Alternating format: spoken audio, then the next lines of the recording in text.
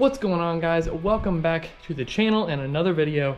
Today we're going to be installing the JOCK Antirokk in the front to make my life a lot easier off-road. Also, it's just a great product, but I'm super excited to put this on. I already got the stock junk out of the way, so I'm about to get started on putting the sway bar brackets on real quick and then punching in those rubber bushings. So I'll bring you guys along with me.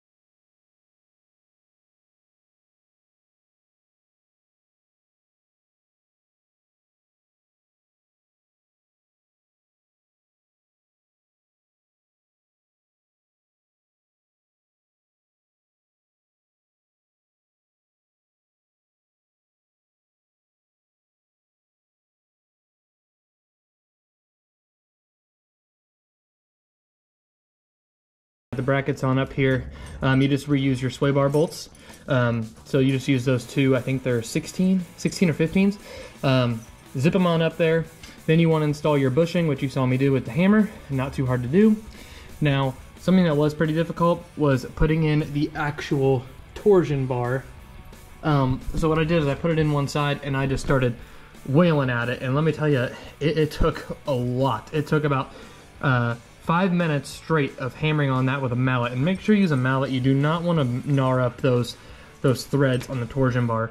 But man, get you a heavy mallet, because that was not fun. That was a lot of hammering. I am sweating. So once you do that, you can get the arms on.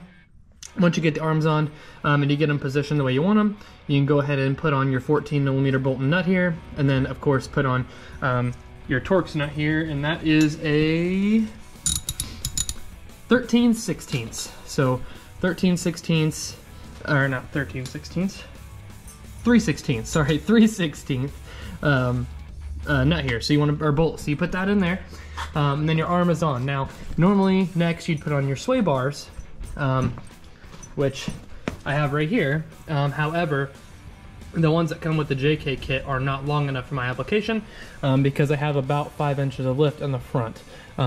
So I had to go on to Northridge and order new sway bar links. I ordered the 14-inch ones so that I have plenty of rod here. So I plan to put those in. They should be here today. They were about 20 bucks a piece, so that kind of sucked. But it's my fault for not researching a little bit before I bought it. But good news is it's in. The rest should be finished here later today once UPS drops off the other links.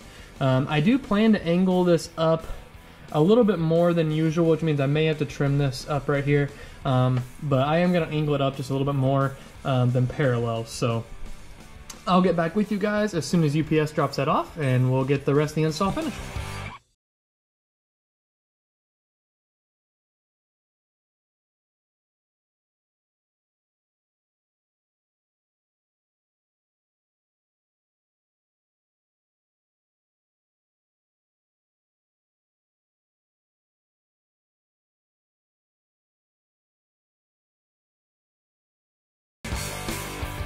Alright guys, we are back. It is the next day.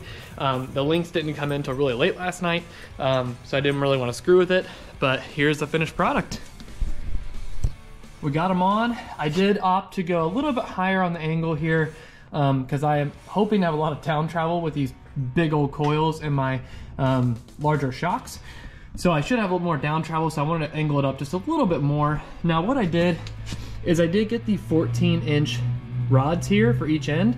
You can get them directly from Curry or from Northridge 4x4, which is what I did.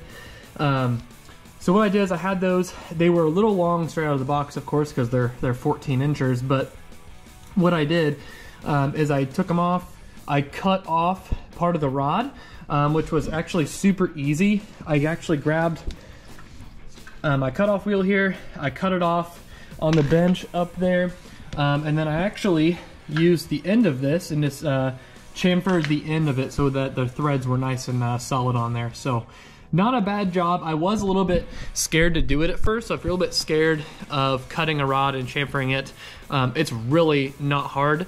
Just leave the nut on there so when you cut it, and then once it's done and you have it chamfered, you can actually just cut the threads if you need to with that nut. I didn't have to. It looks like I chamfered it just right to where the nut just came right off the rod. So super easy to do. I was scared of it because I'm not really comfortable with cutting stuff, but there is more that I had to cut as well.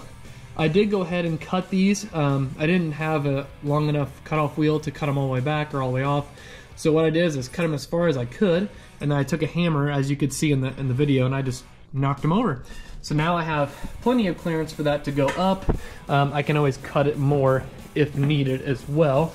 But yeah, everything went pretty smoothly with the install here. The hardest part was knocking the torsion bar through the two ends, so that was probably the hardest part of it. The kit for the JK comes with these end links here. They are 8.5 inches. I believe safely all the way out with the ends on them, they go out to like 11 inches maybe, which was not enough for me with 4.5 to 5 inches of lift. So if you have more than that, you're gonna need a longer rod for sure. I believe this is good all the way up to 3.5 to 4 inches. So you should be okay depending on your setup. And you can order the kit with the longer end links directly if you do a little bit of research. So Northwest 4x4 has plenty of options on there. They had all of this stuff to me within 24 hours, which was super, super impressive. Shout out to Northwest 4x4 for getting everything out so quickly and offering some great prices. So very happy with that as well.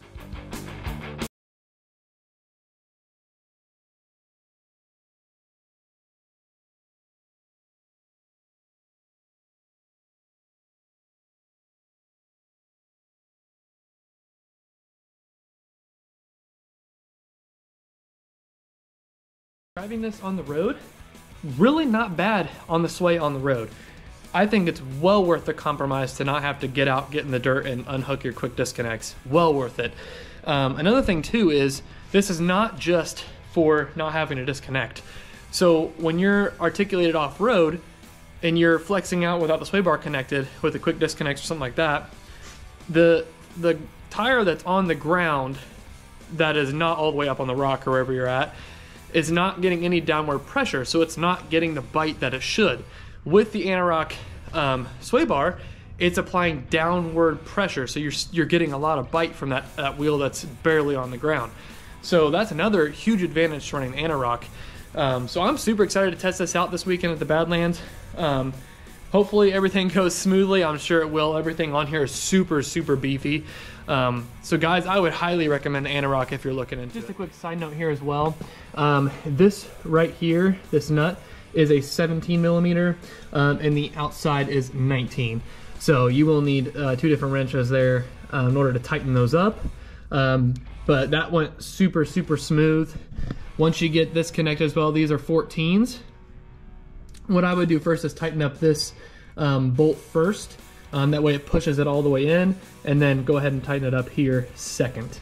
So, but yeah, overall, very, very easy install. I can't believe it took me this long to install this on the Jeep. It should be a lot more convenient for me off-road, and should also give me a little bit better traction off-road as well. So super excited to test this thing out. All right, guys, that's gonna do it for this one. Antirock sway bar, definitely recommend. It's a great product, super beefy product from a great company. They've done a lot of research on this product, and I cannot wait to test this thing out off-road. It should offer me more articulation as well as not having to get underneath the Jeep and disconnect and connect. So it should save me some time as well as give me better traction. So can't really go wrong with that, guys. I'll link down below the Northwest 4x4 link to what I bought. If you guys want to go check it out, I believe they are running a little bit of a sale right now if you use the code SNAZBERRY. But go ahead and check their Instagram for that discount code. But guys, I appreciate you watching. If you have any questions, drop them down below. I'd be glad to answer them for you. And go ahead and like and subscribe for more Jeep and off-road content.